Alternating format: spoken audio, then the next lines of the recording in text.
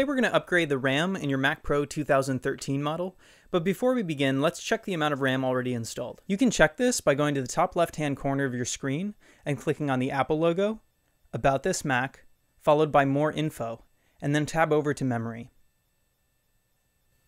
It's common for Macs to use more RAM than the system indicates. We call this Ramjet Plus. For more information about Ramjet Plus, go to ramjet.com, and in the search bar, search for Ramjet Plus. Then click on the first link you find.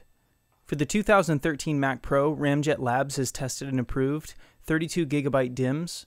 This increases your total system maximum to 128 GB. This is double the size of Apple's 64GB published system maximum, as shown here.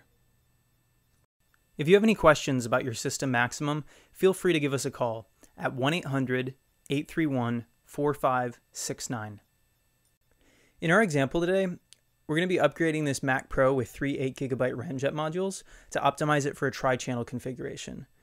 We've already shut down and unplugged and disconnected the Mac Pro. No tools are required for this upgrade. So in order to access your currently installed RAM in this machine, you can remove the cover by unlocking it here.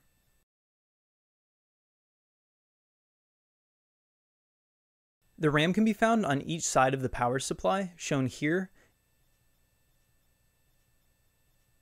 and here.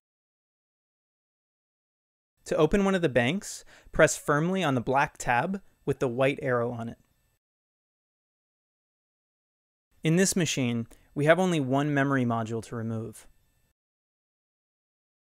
Now we're ready to install our three Ramjet upgrade modules into the machine. The notch in your memory module needs to match the notch in your machine, as shown here. You need to make sure that when you insert the memory into the bank that it snaps into place. Don't be shy with the module, it takes some force to do it. We're going to simply repeat the process for banks 2 and 3, here and here.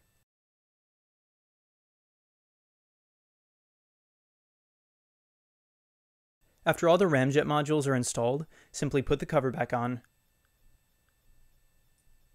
return the switch to its locked position, and you're ready to boot up again. In order to confirm that you've correctly installed your RAM, go back to the Apple logo and see if your machine has recognized the modules here. If you don't see the configuration here, then you'll need to repeat the installation process again. Be sure to check that you have firmly snapped in each module into the correct memory bank.